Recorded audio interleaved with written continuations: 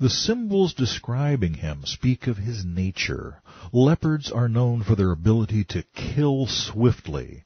The bear's feet speak of brute strength, and the lion's mouth is indicative of the beast's verbal authority. His roar commands attention. But for all his ruthlessness, power, and charisma, the beast is nothing without the dragon, Satan, his real source of strength. That's why Paul calls him the son of perdition, who opposes and exalts himself above all that is called God or that is worshipped, so that he sits as God in the temple of God, showing himself that he is God. 2 Thessalonians 2, 3 and 4. Sounds like our old buddy Nimrod. The Greek word for perdition is apaleia, which means destruction, perishing, ruin, or waste. In other words, the apostle begs to differ with the Antichrist's self-assessment of his own wonderfulness. God will, too, when the time is right. Yahweh will consume him with the breath of his mouth and destroy him with the brightness of his coming. The coming of the lawless one is according to the working of Satan, with all power, signs, and lying wonders, and with all unrighteous deception among those who perish, because they did not receive the love of the truth, that they might be saved. And for this reason God will send them strong delusion, that they should believe the lie, that they may be condemned, who did not believe the truth, but had pleasure in unrighteousness. 2 Thessalonians 2, 8 through 12. A great many will eventually believe that this politician is God, or at least a god, because he will apparently be able to perform all kinds of miracles, including rising from the dead. After all, what would a false Christ be without signs and wonders? Of course, it's all Satan's sleight of hand, lies and trickery, but those who have rejected the real Messiah will swallow it whole. This is not the first time God's role in man's condemnation has been addressed in Scripture. Since some folks look at these passages and grumble, "How unfair of him!" we need to clear the air. As far back as the Exodus, we see the same sort of thing. There it is said that God hardened Pharaoh's heart. In the first chapter of Romans, he is said to have given sinners up to uncleanness, to vile passions, and to a debased mind. Here he is seen sending them strong delusion. What gives? I thought God loved sinners. He does, so much that he set aside his glory, became a man, and sacrificed himself to pay the penalty for their crimes. But when people purposely turn their hearts from God's mercy, there is a limit to how much time he will give them to repent.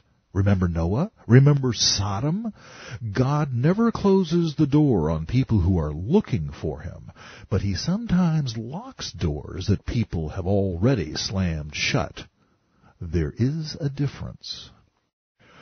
Without getting prematurely wrapped up in the things the Antichrist will do during the tribulation, we have explored his appearing, his political situation, and his character. We know that he comes from somewhere within the old Roman and Greek empires, emerging as a world figure in the days following the rapture. He overthrows 3 nations on his way towards dominance of an influential 10-nation league. We know that he's an oily-tongued politician whose solution to the Arab-Israeli conflict makes him the most respected diplomat on earth. And we know that he, empowered by the Satan himself, has ambitions, concealed at first, to become a god on earth, worshipped as the promised one, the Messiah.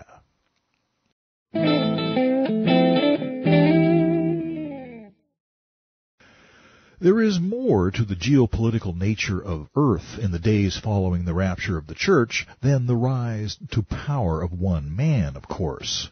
One of the most frequently asked questions concerning prophecy is, where does America fit into the last days? It's a good question, considering how close we seem to be to the end, considering the current status of the United States as the last of the world's superpowers. Is it possible that Yahweh didn't know about us when he delivered his prophecies? In a word, no.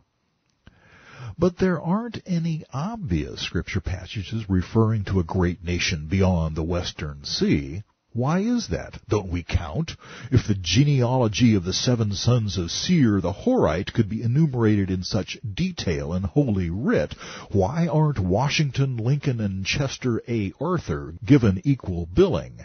The answer, obviously, is that the Bible is not a book about important events, history, prophecy, religion, good people or bad people per se. It is, rather, a record of how Yahweh is saving his creation, the unfolding of his plan of redemption through his Son, Yahshua. That's why its narrative is restricted to stories and information that help us explain who he is, what he accomplished, what is expected of us as a result, and what he has planned for our future. There are huge hunks of otherwise noteworthy human history that have absolutely nothing to do with any of that. Thus, the very nature of Scripture dictates very good odds that when future events are prophesied, they'll have something to do with the nation of Israel, the church, or Christ himself, for these are Yahweh's chosen tools for achieving and communicating our redemption. In fact, people who have no contact with or impact upon the Jews, past or future, have little chance of being mentioned in the Bible, no matter how influential or infamous they are otherwise. That being said, both Israel and Christians have played significant roles in the unfolding of U.S. history, such as it is. So it's not surprising that we tend to see ourselves in a generalized way in passages like the Great Commission. We are thankful to comprise one of the uttermost parts of the earth. Or we picture ourselves in obscure passages like the psalm we explored earlier predicting the Holocaust. This will be written for the generation to come. Literally, the last generation. That a people yet to be created may radiate Yahweh's light. Psalm 102:18. The United States was instrumental in creating a homeland for the Jews after World War II, and we have been their staunchest ally, sometimes their only ally, for over a half-century since then, even though we have often pressured them to do things contrary to their own national interests. We have supported them with our money, our munitions, and our prayers. Beyond that, the world's largest concentration of Bible-believing Christians live in America, though we're a minority. Our founding fathers had the foresight to build religious freedom into our national structure, a concept that allowed Christianity to flourish as it had nowhere on earth, even though it also allowed scores of false religions to flourish right alongside us. It's the price we pay for the freedom to worship however and whomever we want. Although there is no prophetic passage exclusively addressed to America, there is one, and only one, that is so striking in its descriptions that some expositors, like me, can't help but see the United States in every line. Isaiah 18's near-term application was to sub-Egyptian Africa, Cush or Ethiopia, and their relationship to Assyria.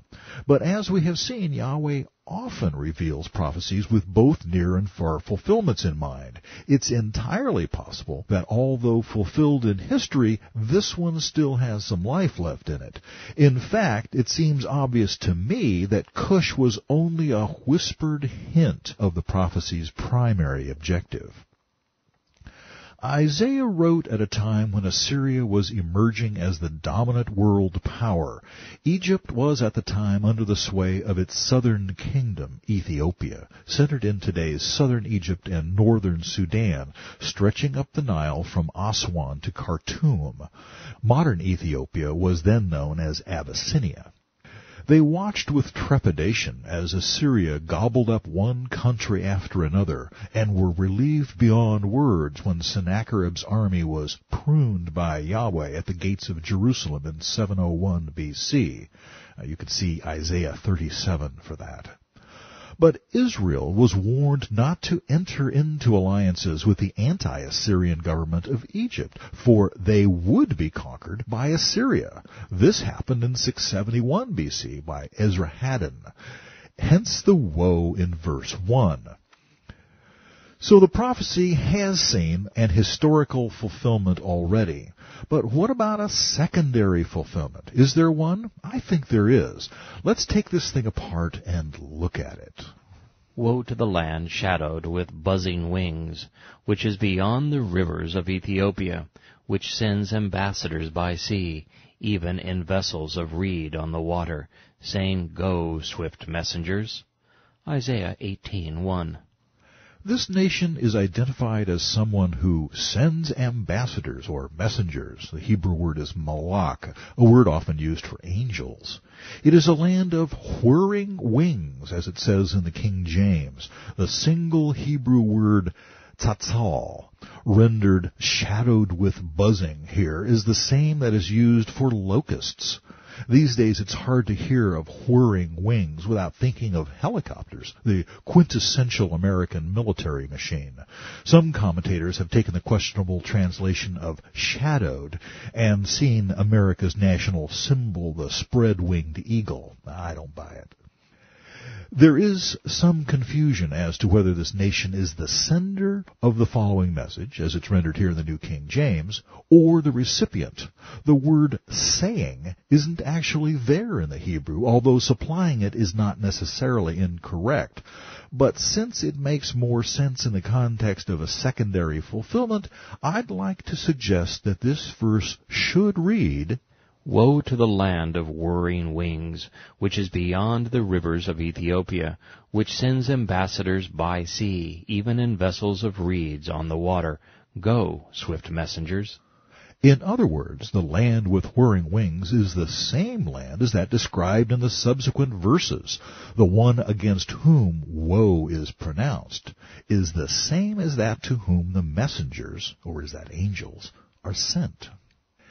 There is another reason I think they may be the same. If you'll recall, in the previous chapter I pointed out that Zephaniah 3:10, From beyond the rivers of Ethiopia, my worshippers, the daughter of my dispersed ones, shall bring my offering, clearly fits America like a glove, although it was true in a limited sense of Egypt's southern kingdom, Ethiopia, as well. It seems that the phrase, beyond the rivers of Ethiopia, has a double meaning, a near and far perspective.